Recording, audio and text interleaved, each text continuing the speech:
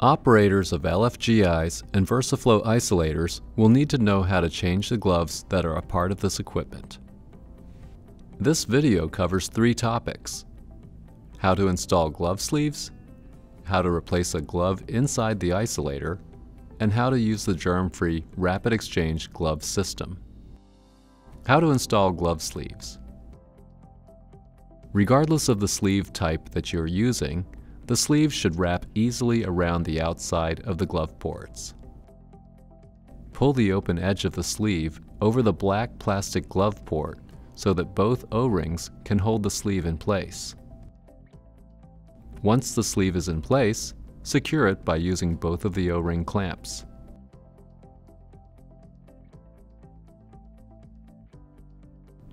If you are using a 2-part glove sleeve, you can attach any commercially available glove that is 12 inches long or longer. Contact Germfree or Contech for more information about gloves. To do this, first pull the glove sleeve out of the box so that the sleeve is inside out. Place the glove over sleeve, or GOS, over the sleeve and roll the sleeve so that it just covers the GOS. Now, take the O-ring clamp and place it over the sleeve, making sure that it settles into the GOS groove farthest from you. Take the glove and place it inside of the sleeve, making sure the thumb is pointed upward. Stretching the glove with both hands will help loosen it and make the job easier. While you're stretching the gloves, look for any defects. Take the glove and roll the cuff over the sleeve and GOS. Take the second O-ring and place it over the glove, securing it into the GOS groove closest to you.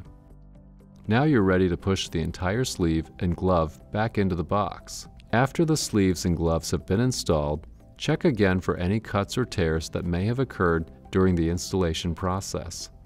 If containment has been compromised, the low flow alarm will sound.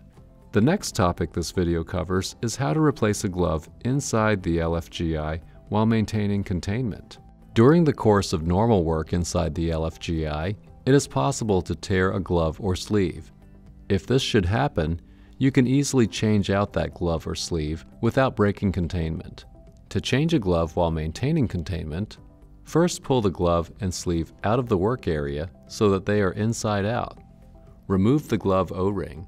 Roll the existing glove's cuff down to the first groove of the GOS, the one that is closest to your body. Now, take a new glove and stuff it inside of the existing glove, leaving the cuff out and making sure the thumb is pointed up.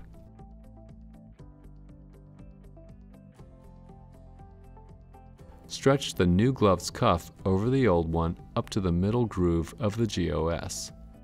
Secure the new glove with the glove O-ring at the middle groove of the GOS. Push the glove and sleeve back into the work area. Now, reach into the work area through another glove and grab the new glove assembly. At this point, the glove that is exposed to the work area is the old glove with a new glove directly behind it.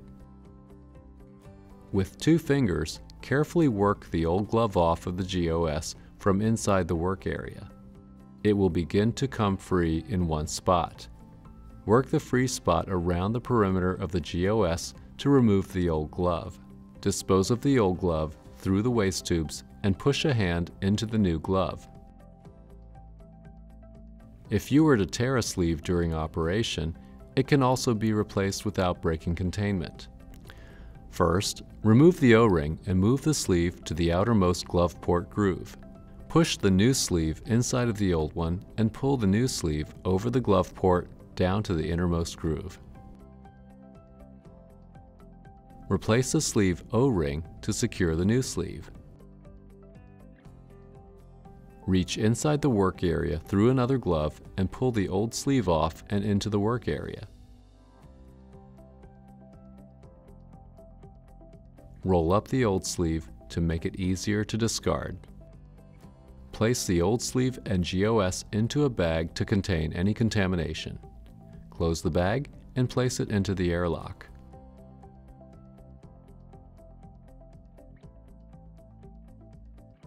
If you are using the GRX glove system, the procedure is slightly different. Start by reversing the sleeve. Stretch the outer end of the sleeve and insert the alpha ring. The alpha ring is the larger of the two white, rigid plastic rings and has two wide grooves. Apply one of the two red alpha O-rings to the first groove only. Bring the sleeve back to its original position. Be careful not to pull the alpha ring off. Apply the second alpha O-ring to the outside of the sleeve. This will keep the alpha ring in place. When the alpha ring is properly positioned, one of the red O-rings will be under the sleeve and the other one will be on top of the sleeve. Next, you'll assemble the beta ring. Place the larger black beta O-rings into the grooves. Align the thumb of the glove to the half-moon-shaped cutout for easy alignment with the sleeve. Stretch the glove and pull it over the small O-ring grooves. To lock the glove into place, use the smaller black beta O-rings. Put each of the small O-rings into the smaller grooves on the beta ring.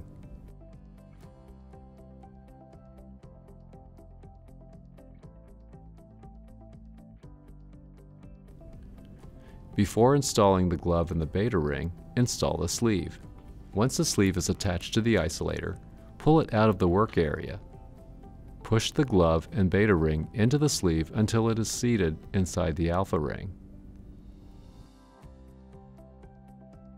The last topic this video covers is how to change a GRX glove. To change a glove using the GRX system, begin by pulling the sleeve out. This will expose both the beta and alpha rings. Be careful not to remove the sleeve from the isolator. The surface edge must be exposed for an easy glove exchange. Push the beta ring in to assist in lining up the new beta ring. The glove end goes first. Fold the glove and push it inside the beta ring. Place the new replacement beta ring on top of the existing beta ring. Line up the half-moon cutout toward the position of the thumb placement. Push the beta ring through by applying an even amount of pressure. When pushing through, do not place fingers directly behind the alpha ring. This procedure can be used for all glove changes even during operation when it is necessary to maintain containment. When it's necessary to don sterile gloves inside the isolator, use the following procedure. Wipe down the sealed package of sterile gloves with a sterile 70% isopropyl alcohol solution before placing it into the airlock. Do this for any other materials you're bringing into the isolator. Move all of the materials into the work area. Using sterile 70% isopropyl alcohol, wipe down your existing gloves. Carefully remove the sterile gloves from their packaging one at a time and place the gloves over your existing gloves. Remove any waste through the trash tubes. Wipe down the sterile gloves with sterile 70% isopropyl alcohol. This last step should not be followed if you are to perform gloved fingertip testing.